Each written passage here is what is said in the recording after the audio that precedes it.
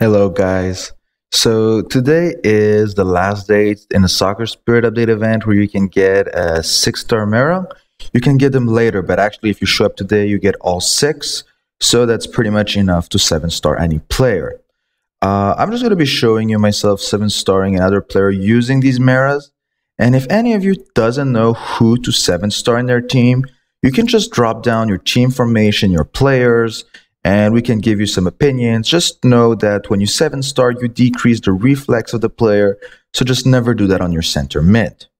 So I've already recuperated all the mirrors. I'm just going to check I didn't actually lock one or two.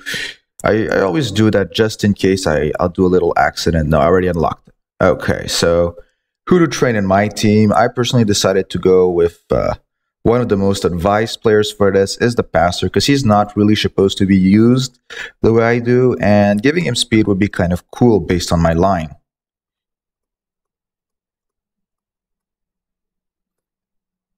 Here, and as I've told a lot of you, it's better to seven-star player when you have enough to make or you own a six-star penguin. That just works better.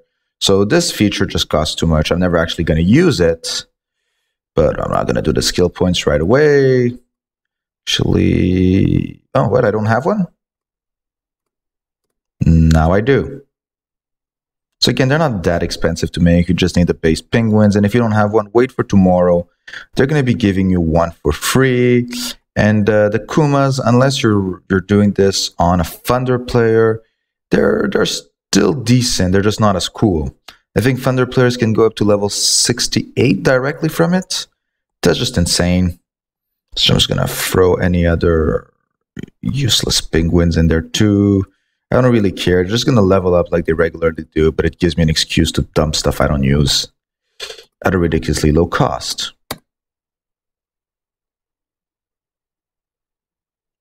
Here now, Balton 66, and I'm going to have currently one extra skill point compared to before.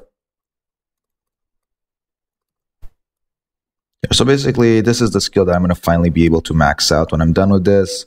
More speed, more pass. When maxed out, I'm going to be hitting 30. So there's another 12% in it for me. It was just pretty nice knowing that I run a Vonchi line. So if we put him here, now he's going to be around 93%. I mean 93 speed. It was just pretty cool. So again, you need to know which players you're going to be doing this with, because some don't make sense and some make much more sense. Also, a lot of you who save for the weekend to get the gold, I would advise doing the androids because they actually give you a lot of GP instead, who endgame is a much better resource. I would show you me selling, but it's too close to me getting a free 20,000.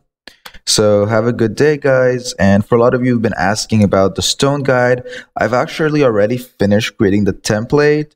I've set it up so people will be able to edit, and I'm going to be posting the links up and a video about it when I've actually put a lot of content in it, because I've just put one basic build to get people's feedback on how it looks like.